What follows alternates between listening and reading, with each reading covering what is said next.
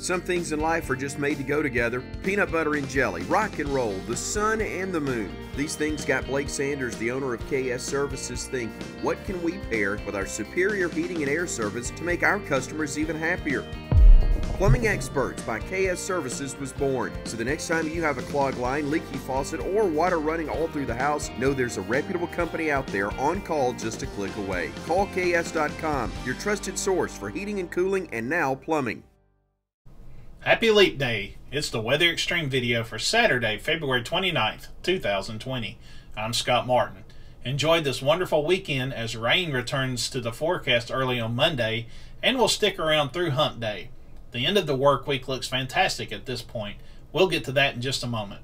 I'm recording this video just after 11 p.m. on Friday night, and here are the temperatures from across the area. We are ranging from the lower 30s to the upper 40s across the area. The warm spot is Troy at 47 degrees, while Gadsden was the cold spot at 31 degrees. Birmingham was sitting at 43 degrees. Temperatures will continue to drop and will bottom out in the lower to upper 30s across the area just before sunrise.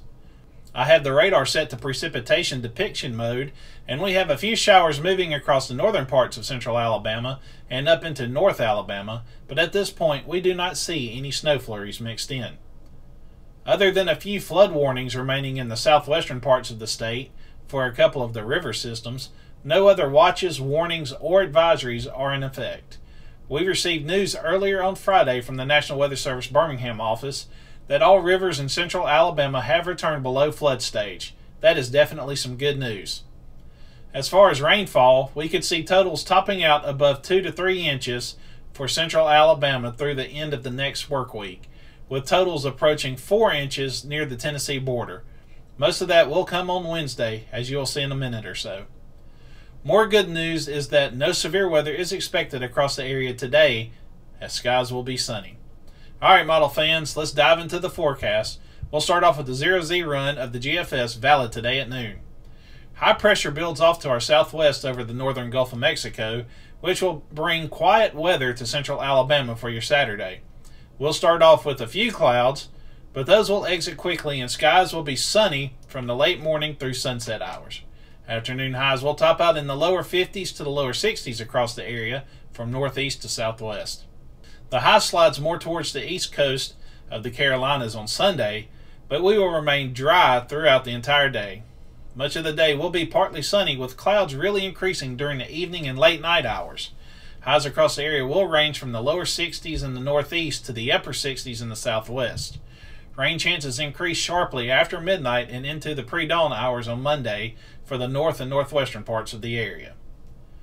We'll have a good chance of showers for the northern half of the area on Monday as one surface low develops over north-central parts of Arkansas and moves northeast into the southeastern parts of Missouri. A few showers will be possible for the southern half of the area, but chances are much lower at this point. Skies will be mainly cloudy even when it's not raining. Highs will be in the lower 60s to the lower 70s from north to south.